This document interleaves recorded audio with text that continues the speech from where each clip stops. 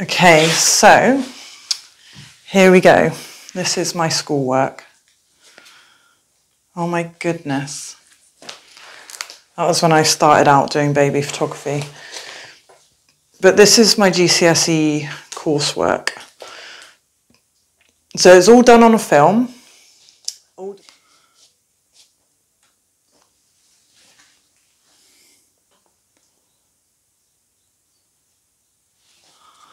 This is what GCSE photography looks like.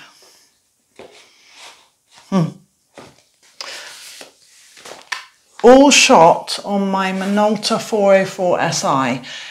At least that was after I got the camera. Like, at first I was using the school cameras. They just had this cupboard with all these old, really, really old cameras in. Film cameras, obviously. My friend Emily, we were best friends at school. We used to sit next to each other. And there's Kieran on the back. I was like, mate, can I put makeup on you and can you pretend to smoke and can I take pictures of you? He was like, yeah, right, whatever. This, I love this, right? Can you see the grain? As in film, back in the days of film, that's what it was called. It wasn't called noise. Isn't that beautiful? Can you see that? Like, this was SFX film and the grain is absolutely beautiful. You know, it's just, it's different. It's different to digital noise. It's like sand, you know, it's like sand from the beach.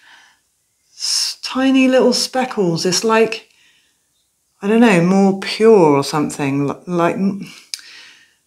like smaller grains, you know.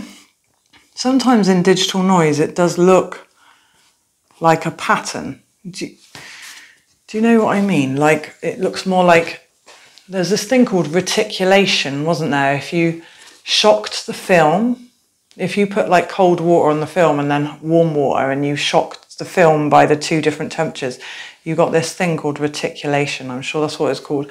And you get all these little like hexagon shapes all over the film, which wasn't good. But sometimes I think digital noise reminds me more of that. It looks digital. Like this, the grain on this photo is so beautiful. It's just, I don't know, you seem to get more tone or something. There's like, I can't really explain it. Like there's more depth or something. There's more richness. Richness in the tonal value, you know? The blacks are so rich in a printed black and white. And you don't get any bluish tones. It's just black and white. Like, look at that. There's no weird tones in that whatsoever. It's just black, every shade of grey you can possibly imagine, and then white. And the highlights are popping and the blacks and the shadows are rich. Oh, it's just amazing. I love it. I think printing, whether you're printing on a printer or in the darkroom, is so much fun. It's really it's an art in itself. But the difference between that picture of Emily and the picture of Kieran is just literally the grain. Really brings it to life somehow. Oh, that was another one that I took when I worked for a portrait photography company. Can't really see them in these, can you?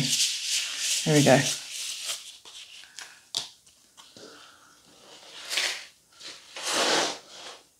And I think this on this side is when I started doing it for myself, working for myself. It's a bit glossy. You see how the glossy, this is why I always recommend it to people, if they were going to have prints, not to have glossy, because I just feel like they just reflect the light too much. So I think a semi-gloss paper or a matte paper is quite nice. Like glossy is supposed to look sharper, isn't it? But I've never really been a big fan of glossy paper. Particularly if you're putting it in, you know, behind glass as well, then you get double the shininess. I remember this guy, he was an actor who got on the bus and came from Swindon to where I was living. And he was building up his portfolio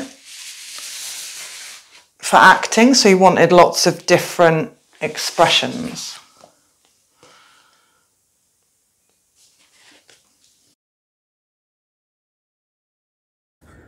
I just thought I would show you my compost.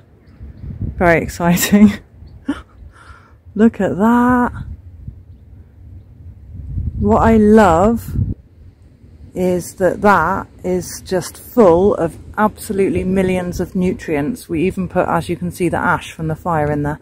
And you've got to get a balance, like you mustn't have too much of one thing, and it's a real old mixture. And I think grass has got, is it nitrogen grass is high in or something? So you put that in, then you have to balance it out with veg. And there's, my dad told me you can put newspaper as well, so much newspaper into a compost to balance out something else. One thing balances out another and it all works together to put those nutrients back in the soil. Look at these daffodils coming out. Spring is on its way.